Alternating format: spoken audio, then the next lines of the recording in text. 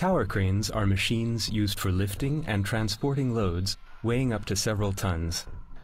Most tower cranes have a maximum radius of 70 to 80 meters.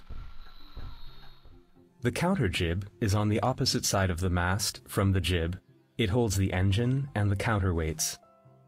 Counterweights are necessary because the load lifted by the jib exerts a torque, which, without an appropriate counterweight, would damage the structure of the crane.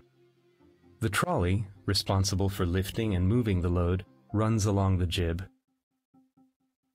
When a tower crane is set up, the first parts are assembled with the help of another crane. Then, the crane builds itself, as shown in the animation. Such cranes are called self-erecting cranes. The product of the length of the lever arm and the load weight is the torque.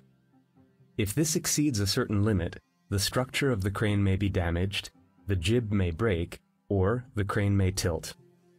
Thus, the heavier the load, the smaller the radius.